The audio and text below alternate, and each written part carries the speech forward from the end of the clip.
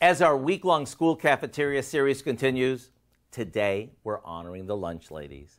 Now, I'm not saying that on occasion there wasn't a cafeteria guy or two, but for the most part, I bet many of you can remember the team of women, clad in their matching uniforms and hairnets, of course, who served us lunch every day.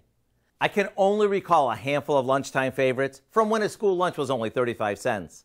But the one dish that stands out in my mind is Sloppy Joe. To recreate that memory, all we have to do is saute some ground beef and an onion in a skillet until it's browned. Once they are, we drain off the excess liquid and add in some tomato sauce, pickle relish, Worcestershire sauce, and a boatload of spices before letting that simmer. Make sure you chop the onions really fine so no one knows they're in there. On days when they serve these up on toasted buttery buns, you could bet the lunch line was long. I mean, who doesn't love that combo?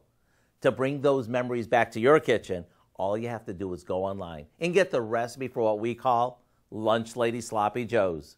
I'm Howard in the Mr. Food Test Kitchen, where I tip my hairnet to all lunch ladies as they take a tasty and messy trip down memory lane.